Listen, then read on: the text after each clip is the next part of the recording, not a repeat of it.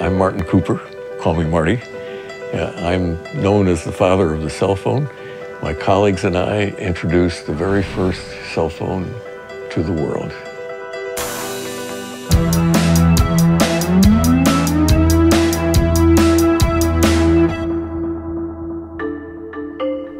From my earliest memories, even when I was a little boy, I was taking things apart.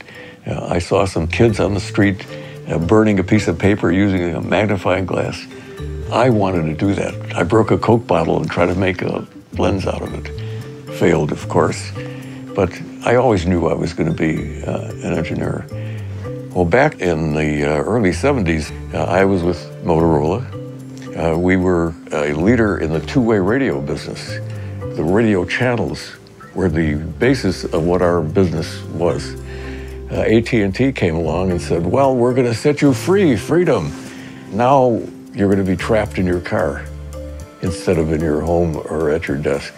They had invented a thing called cellular telephony that was more spectrally efficient. And what that means is you could have more people talking on every radio channel in a city. And AT&T said they were going to do everything. They were going to do personal telephone communications.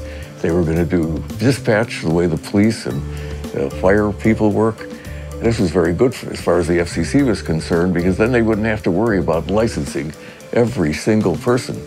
They would just give one license to AT&T and they wouldn't have to worry about it anymore. Well, we didn't like that very much at Motorola, and that would have essentially taken over our business. And so we started a battle with them in the 60s. The battle consisted of filings to the FCC, hearings in Washington. And around 1972, we heard the FCC is about to make a decision. And we were really worried. We had to get the attention of the people in Washington. We had to demonstrate to them that, number one, you didn't have to have a monopoly. You could have competition. And the second thing is the idea of building a phone that trapped you in a car didn't make any sense to us at all. We believed, and believe still today, that freedom means you can talk anywhere. And we had to show that a personal, portable phone was possible. And the best way to do that is to actually build one. And that's what stimulated building that first cell phone.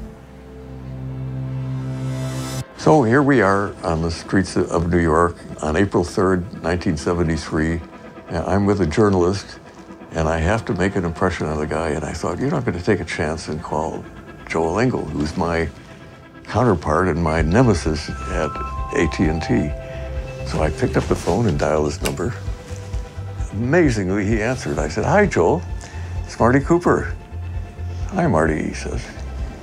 I'm calling you from a cell phone, but a real cell phone, a personal, handheld, portable cell phone. Silence on the other end of the line. I suspected he was gritting his teeth, but he was polite. We finished the call, and that was the first public cellular telephone call. What I felt when that call worked was a sense of relief. It worked. I didn't think at all that this was a historical moment. This phone had literally thousands of individual parts. This is before the large-scale integrated circuit had been created, the chip. And so we had to solder each of those individual parts together. We had an engineer standing by in case something broke, because it was totally unreliable. I suspect what Joel felt is what he still feels today, annoyance. Do I think that the cell phone was an important creation of history? I think it was one of the crucial things, perhaps as important as the invention of the wheel. We are still in the infancy of what we call a cell phone and personal communications. We are only now learning the kinds of power that we can build into a cell phone, and it will take a couple of generations before we fulfill the real promise of what a cell phone is. All cell phones today are suboptimal. Think about it, how unnatural it is to want to talk to somebody and hold this flat piece of material up to your head doesn't make any sense at all. But in order to capture everything that we're trying to do, we end up with this form factor. So I envision a future in which the talking's never going to go away. You're always going to want to talk to somebody at some point. And that part may be embedded under your skin, behind your ear, along with a powerful computer that you can talk to. Someday you'll be able to think to it. And that will be an optimum voice telephone. There will be other devices throughout your body that will be transmitting your body functions for fitness or for the health aspects of it. And they will go through what I call a personal server, the thing that actually communicates from you to the rest of the world. So the future is starting to come upon us where they're working on the software, getting the software to adapt to people, getting the phone easier to use, more intuitive, more functional. I'm really interested in artificial intelligence. I think that there are germs of real use of artificial intelligence are just starting to become practical.